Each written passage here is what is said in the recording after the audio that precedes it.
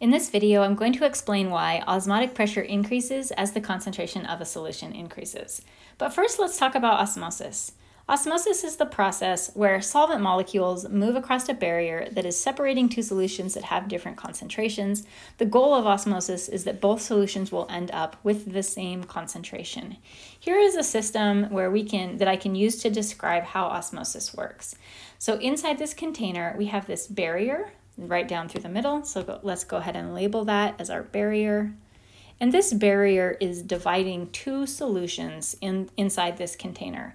We have the solution on the left. The solution on the left is being represented by 3 solute molecules in this particular volume. The light blue is representing the solvent. And then we have solution on the right, which has 7 solute molecules in the same volume of solvent. Because we have a 3 solute solution on the left-hand side compared to a 7 solute solution on the right-hand side, the solution on the left is lower in concentration than the solution on the right. And again, I'm just basing that off of the number of dots that I drew on each side of the barrier.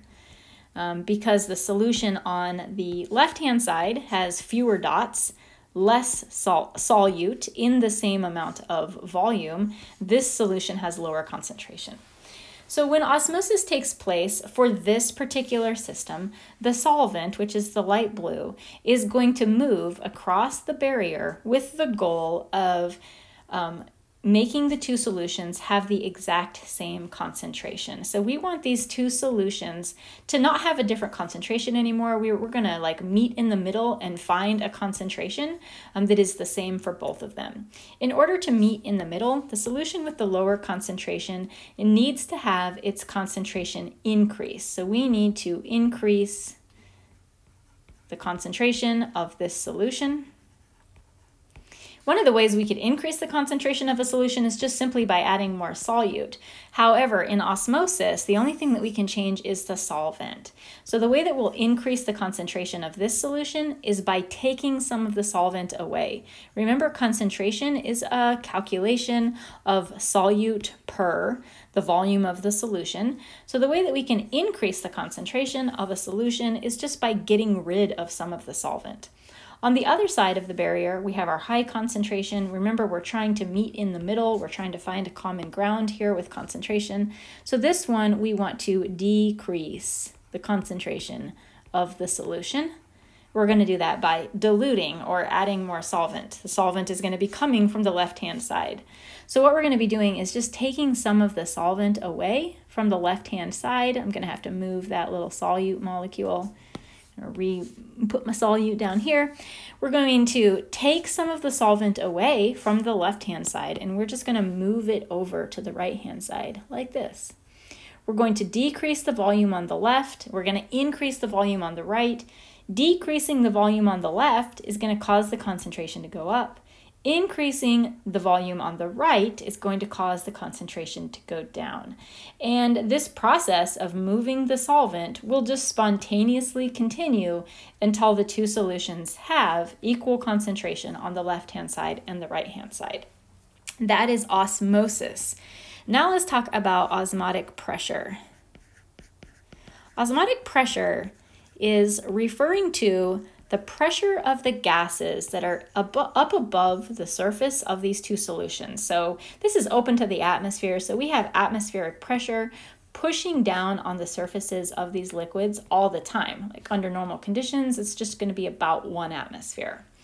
In osmotic pressure, we are looking for the pressure, the amount of pressure that we need to apply to the surface of this liquid to prevent osmosis from occurring at all. So we're wondering, how hard do we have to push down on this liquid so that the solution itself doesn't have the ability to move solvent from the left side to the right side and raise the volume level inside this system.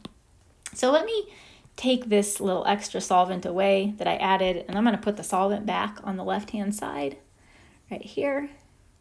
And when we're trying to figure out what osmotic pressure is, we are looking at how much pressure needs to be applied to the surface of the right-hand side in order to prevent the volume from rising on the right-hand side. So let's write that down. How much pressure must be applied to prevent volume from increasing? Again, this is the definition of osmotic pressure.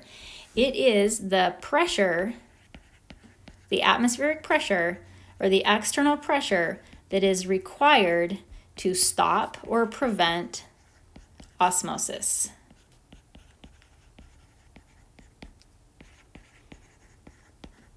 We can calculate osmotic pressure using this equation, capital Pi equals mRT.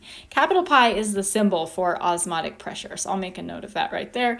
Capital Pi looks a lot like lowercase pi, just lowercase pi is kind of fancy compared to capital Pi. So capital Pi, which is osmotic pressure, is calculated by taking the molarity of the solution. Molarity of the solution in question. So if we're trying to figure out what the osmotic pressure is, we're looking at how much pressure needs to be applied to the concentrated side. We want to know what the molarity is on this side over here, and you know how to calculate molarity. And osmotic pressure, like I said, is directly related to the concentration of the solution.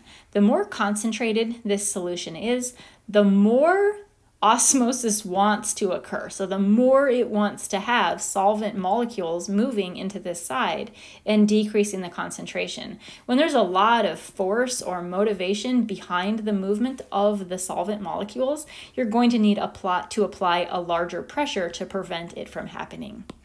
The T, as you know, as you're familiar with, this is referencing the temperature of the solution. And in this equation, we need our temperature to be in units of Kelvin. And R, as you know, is the ideal gas constant, 0.08206, with units liters, atmospheres over mole Kelvin.